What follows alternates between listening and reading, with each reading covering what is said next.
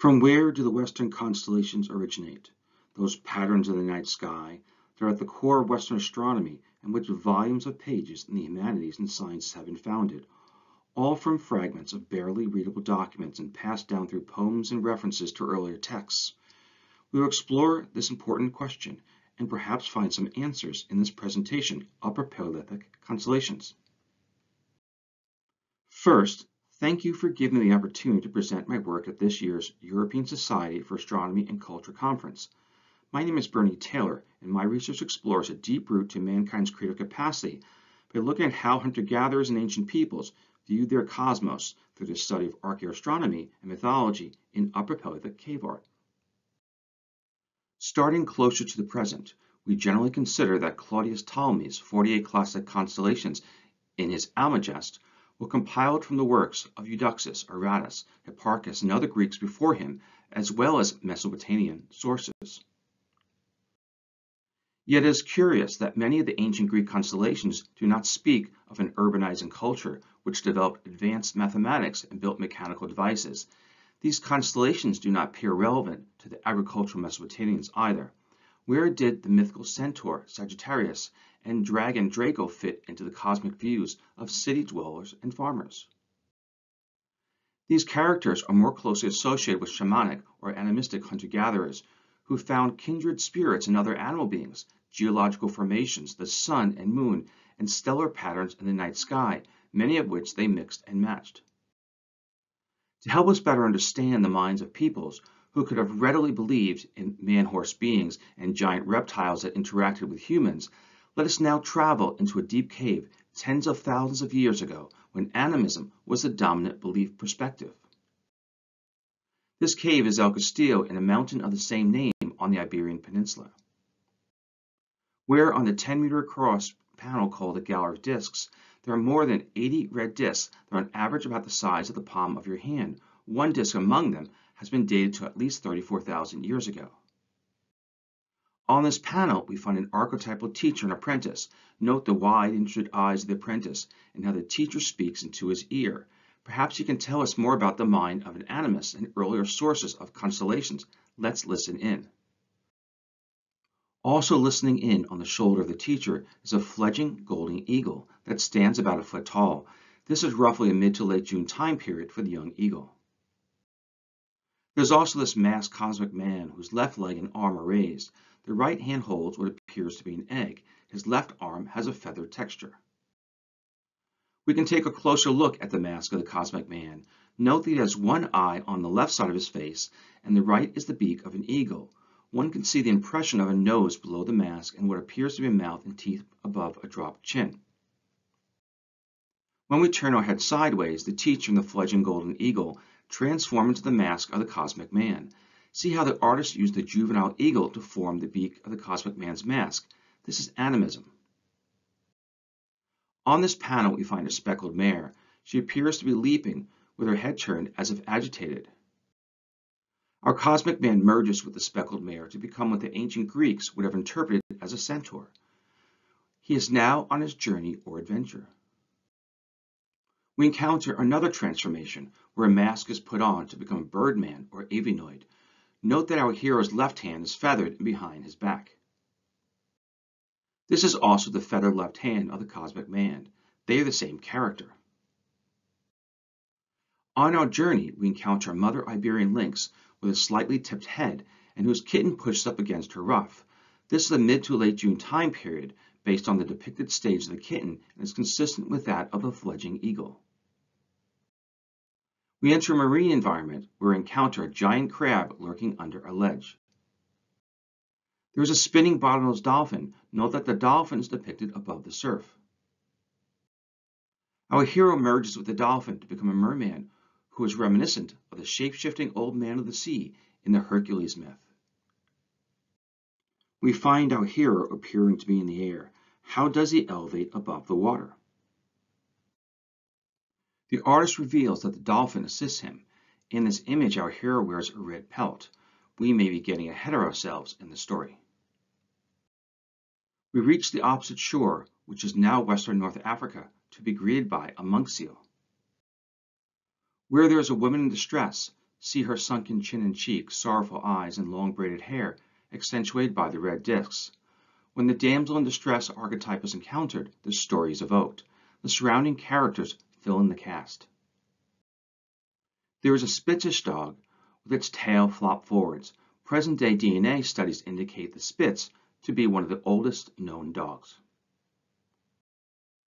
We encounter a Barbary ape, which is indigenous to the Atlas Mountains of Morocco.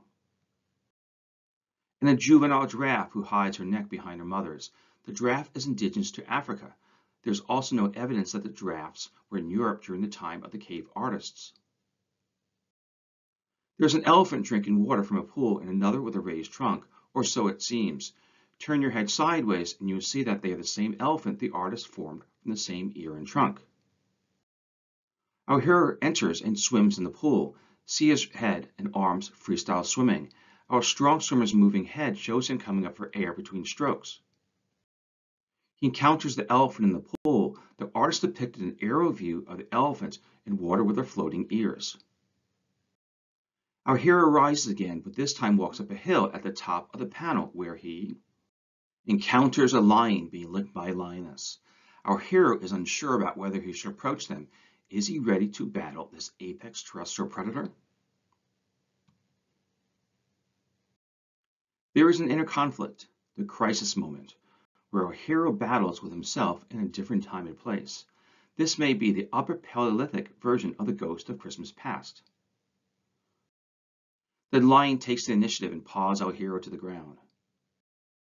The hero prevails, becoming the apex predator, and as a symbol of that great strength, he wears the red spotted pelt.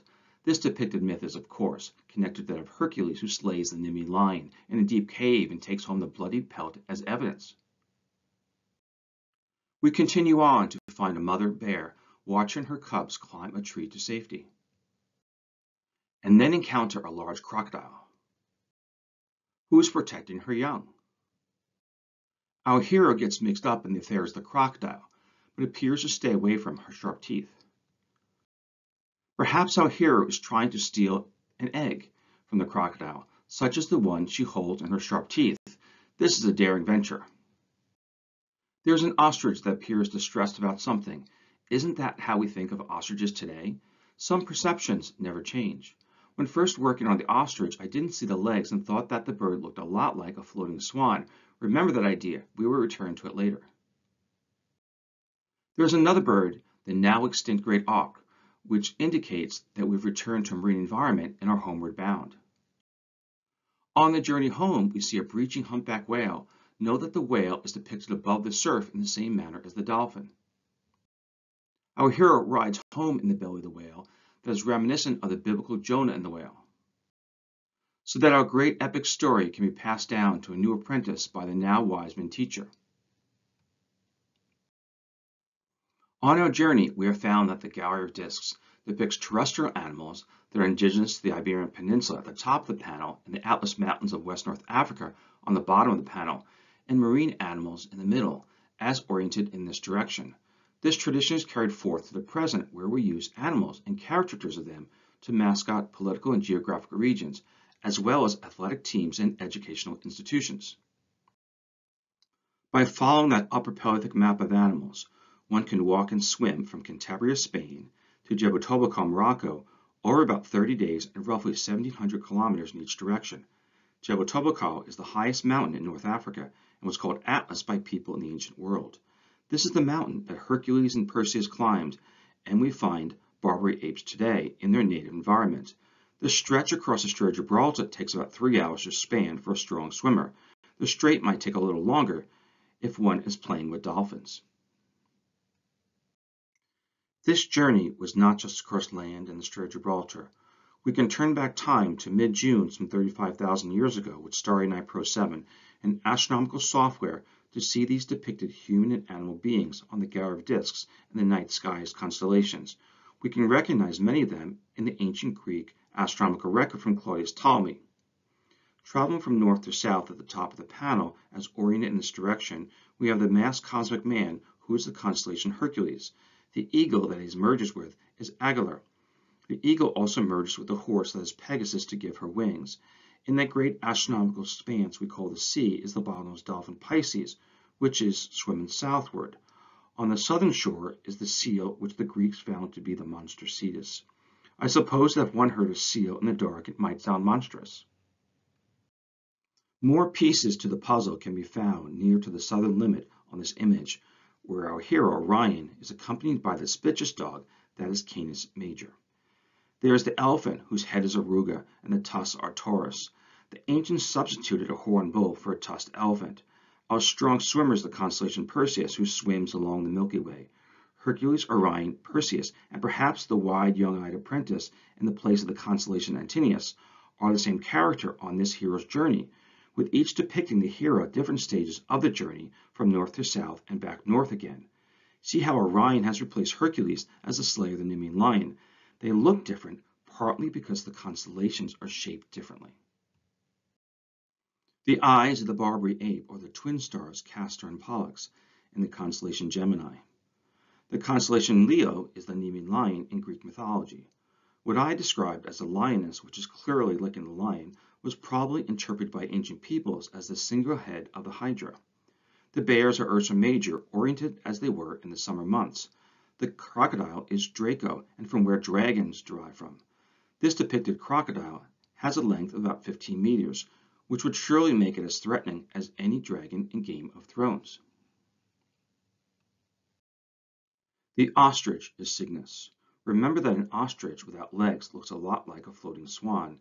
If you have never seen an ostrich or missed the legs on the panel, this bird could be interpreted as a swan. Early Greek astronomers called Cygnus the bird, hen, or swan, perhaps unclear of which bird species this is. The whale is Pisces traveling north and in the opposite direction of the dolphin. Both the dolphin and whale were both depicted out of the water so that they could be found in the marine environment and in the night sky. The pieces to our pictorial puzzle all interlock. The Upper Paleolithic cave artists formed new constellations through the mixing of other constellations. For example, the overlapping of some constellations may have been later interpreted as wings of the eagle Agila for the horse Pegasus. Sagittarius may have been developed from the overlapping of the man Hercules and the horse Pegasus. Additionally, there are common spatial elements between the Upper Paleolithic and the ancient Mesopotamian and Greek records, such as their astronomical sea, where we find marine animals for both Pisces and Cetus, as well as the Greek Pegasus, which was created by Poseidon and arose from a sea. We may now look back at the inventories of known astronomical records and compare them with the Upper Paleolithic characters. The two overlapping pictorial animal being constellations characters between the Upper Paleolithic cave artists, Mesopotamians, and ancient Greeks, as highlighted in red, are the lion Leo and the eagle Agila. These are exact matches in both time and place. Pisces is curious such that the Mesopotamians and ancient Greeks found fish in the astronomical sea, but not the dolphin or whale as Pisces, traveling south and north respectively. The ancient Greeks may have already had Pisces as fish and gave the Upper Paleolithic dolphin a place in the sky as Delphinus. Neither the Mesopotamians nor the ancient Greeks appear to have known that the astronomical sea was the Strait of Gibraltar. Pisces could have been designated as a match between the three cultures as well. I am sure that everyone here is familiar with the Mother Bear observations of Ursa Major in Hesiod, the Book of Job, and among Native Americans in different regions across the continent, indicating pre-Beringia migration knowledge of this constellation. Ursa Major as a bear in the Upper Paleolithic inventory confirms that hypothesis. The archaeological and astronomical records indicate that ancient Mesopotamian and Greek astronomers shared some, but not all their constellations. There are at least 14 constellations and recognized stars in total borrowed from the Upper Paleolithic between the two, as listed here. This suggests that multiple sources of the ancient Greeks and Mesopotamians had either visited the El Castillo cave and or there are other Paleolithic caves that also depict these astronomical images and which were visited in ancient times. I am working on another Upper Paleolithic panel with many of the same constellation characters. There are also more characters on this panel that we do not have time to discuss today. They are lost constellations from the Upper Paleolithic. If anyone has a recommended change to this list, please email me. Exactly where the ancient Greeks obtained their constellations in their inventory has not been entirely clear, which can be somewhat explained in the Upper Paleolithic record. We do have records of what the Mesopotamians had, namely Melopin, but that is only a partial story. The ancient Greek narrative prior to my work is that the teacher of Eudoxus was the Egyptian priest Sinopius of Memphis, according to Plutarch, and his astronomical knowledge was ultimately passed down to Claudius Ptolemy, who looks as though he has a secret to hide in this portrait. There were earlier documented astronomical characters such as Orion and the Great Bear, as found in the works of Homer and Hesiod in the 8th century BCE. The astronomical record of Eudoxus, as found in the poems of Aratus, is not as complete as Ptolemy's Almagest. I believe that some of the Upper Paleolithic constellations were resourced from the Upper Paleolithic caves by the ancient Greeks and other peoples who had seen them and then passed them along to the Greek astronomers. Which constellations we found after Aratus is unclear. Aratus did write of Draco, which is also found on the Gallery of Discs. This suggests that some of the Upper Paleolithic constellations were known to Eudoxus and points to Sinopius as an earlier source.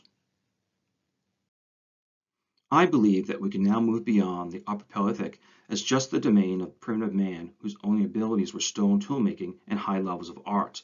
The Victorian perspective of an intellectual and cultural hierarchy among peoples today and in the past has crumbled. The Paleolithic mind is still our own. Thank you again for the opportunity to speak at this year's conference. More on my work can be found at these sites. I am always open to cooperate on projects and virtually present my work to community and academic audiences. A pre-recording of this presentation will be posted to my webpage.